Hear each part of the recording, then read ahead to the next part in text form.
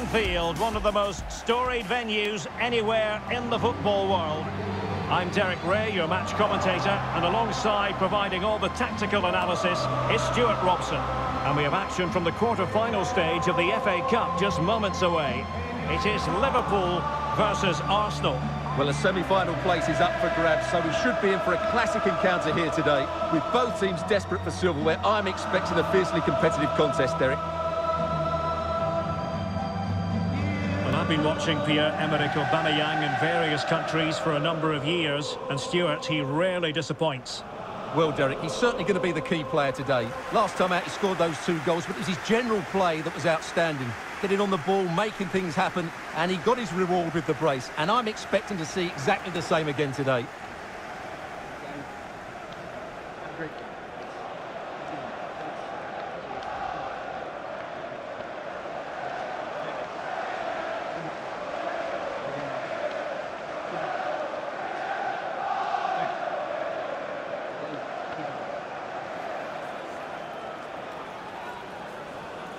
And this is how Liverpool start the game. Alex Oxlade-Chamberlain plays with Naby Keita in central midfield. And the idea is to have just the one striker up there trying to pose problems for the opposition.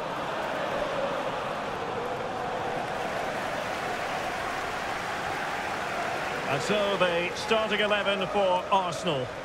Well, in this shape, their 2 holding midfield players will be key today. If they can get on the ball and dictate the play, protect the 2 centre-backs, it will then allow the attacking players to show their creative quality.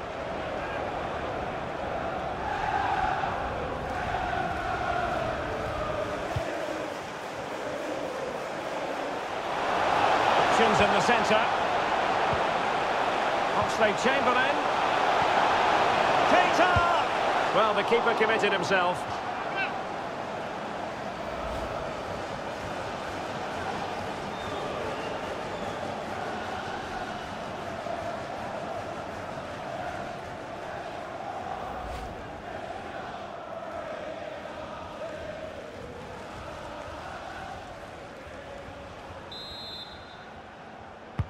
And there's the delivery. Well, he failed to get it away properly.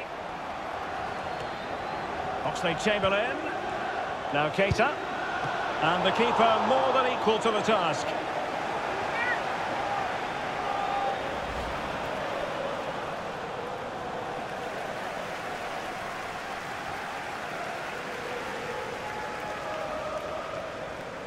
Will he play it in? Aubameyang! That's a great stop. Well, his reflexes are so good there. That's a fantastic stop.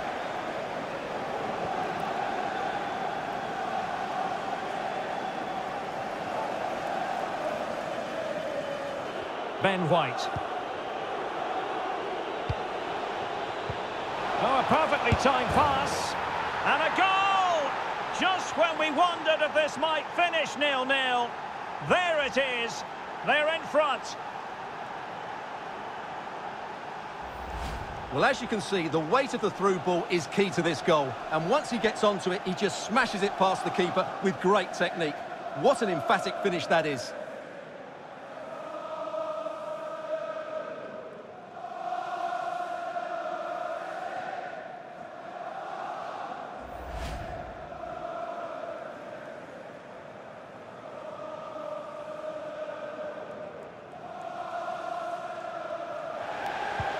He's got the right idea with that pass.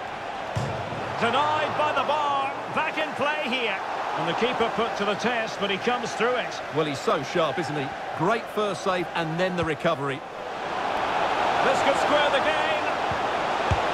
But no, thanks to the goalkeeper. Opportunity not taken.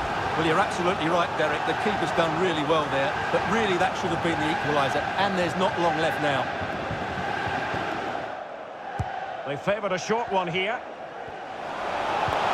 Well, he really read that brilliantly. And the post coming to the goalkeeper's aid. Oh, a goal! That levels it in the closing phase of this game.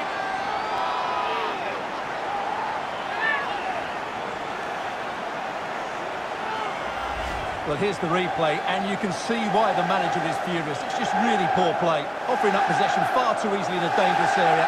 And at this level, if you keep doing that, you're going to get punished. It's just not good enough.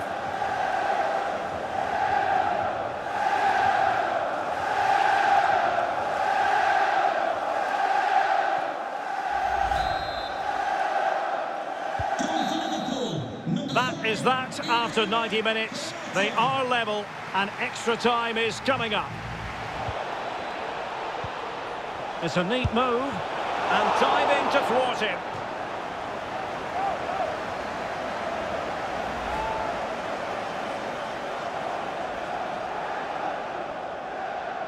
It always had the potential to go the distance, and it has, so a penalty shootout is next.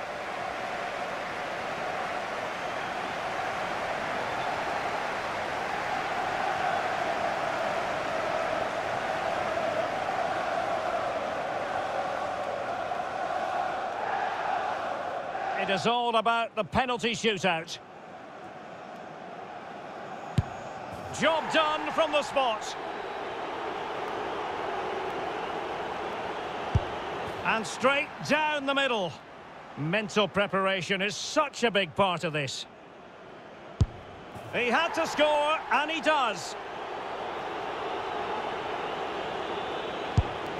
Foiled by the post. His turn to try to convert from the spot. Goalkeeper beaten from the spot.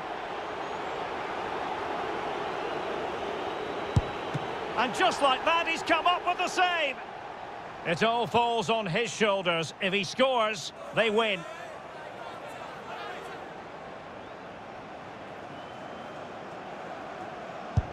He's done it from the spot. Tremendous composure to take his team through to the last four. Well, he was under so much pressure, wasn't he? But that's a fantastic finish, and now they can focus on that big semi-final. I think they deserved it. Well, as you can see, the keeper makes no effort in the end. He was hoping it would be struck down the middle, but it's an easy finish, really.